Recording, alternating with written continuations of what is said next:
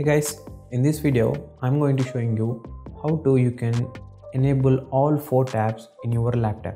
If your laptop is running on Windows 10, I want to open 4 tabs in a single window like this, like here one and here one and here, total 4 tabs. It's not restricted to 4 tabs.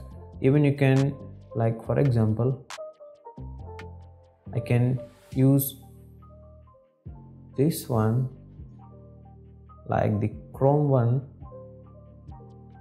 and yeah, file explorer in second like this.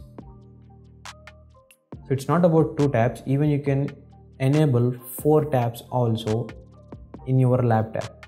For example, this will help if you're having bigger screen external monitors while connecting or using with your laptop. I will show how it actually done. Open any tab that you wanted. Now I'm going to open 4 tabs. Just drag to the corner like this. You can see a pop-out like this. See, as you can observe, pop-up like this. Just I want 4 tabs, right?